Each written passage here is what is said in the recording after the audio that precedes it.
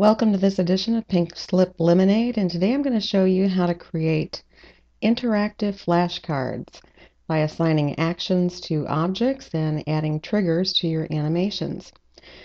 In this, let's see here, I'm going to escape out of that. I've already set up a slide here, and I've set up 4 steps here. The first thing you want to do is create all of your graphic and your text elements on your slide exactly the way you want it to appear. Then you're going to assign actions to your navigation buttons that are down here, your left and your right arrows.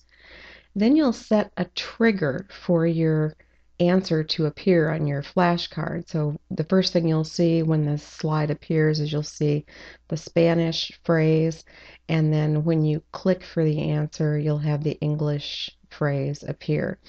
And you also will have the option of recording audio to include with your answer, so the student will be able to hear what the English phrase sounds like. So to get started here, first I'm going to get these off the screen. We're going to create all of our graphic and our text elements. That's already done. The next thing we're going to do is assign actions to our navigation buttons. So we come down here to our left arrow, click on that to select it, go to your Insert menu, Insert Action. And in this case, on the mouse click, we want to hyperlink to the previous slide. And we hit OK. Now we do the same thing for our right arrow. Click Action, hyperlink to next slide. Hit OK. And now the next thing we want to do is our text box. We don't want that to come in until we click for the answer. So I select my text box, click Animations, Custom Animation, and now I'm going to add an effect. Entrance, Fade, and we're going to have that happen very fast. And now we have some options for this text box. If you click the text box animation here, you see Effect Options.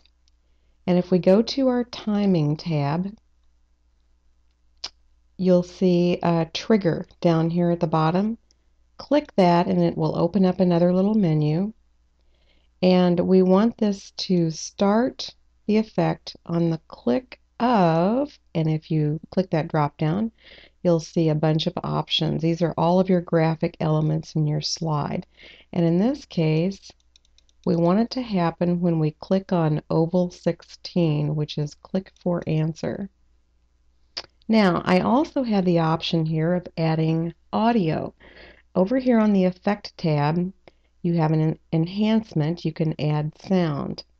And in this case, I've already recorded a sound. It's simply called Try This.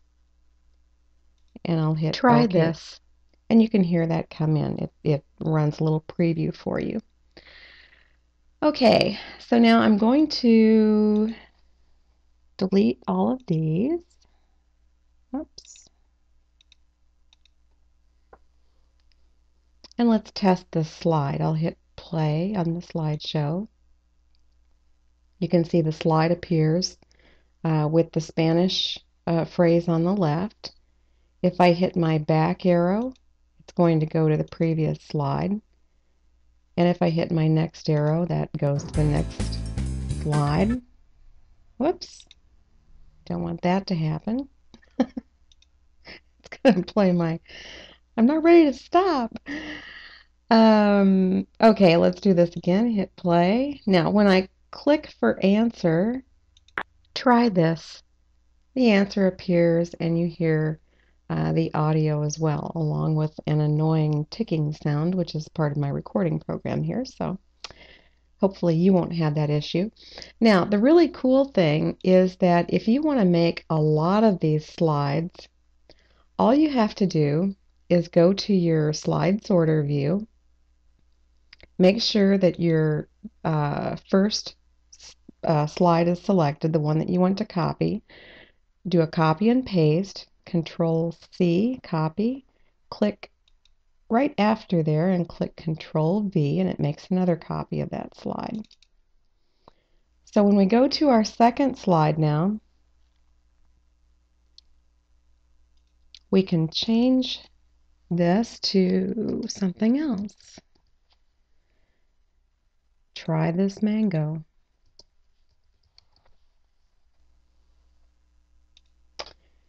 Now, I want to also change my audio. So here I'll go to my custom animation, click on this. You can see that when I copied the slide, everything got copied, including all of the animations.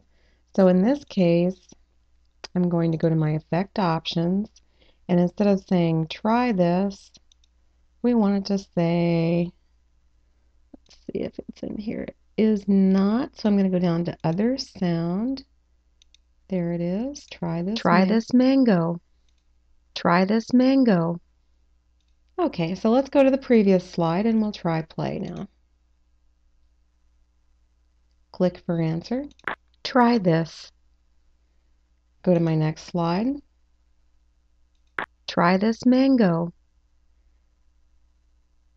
And that is how you create flashcards in PowerPoint 2007.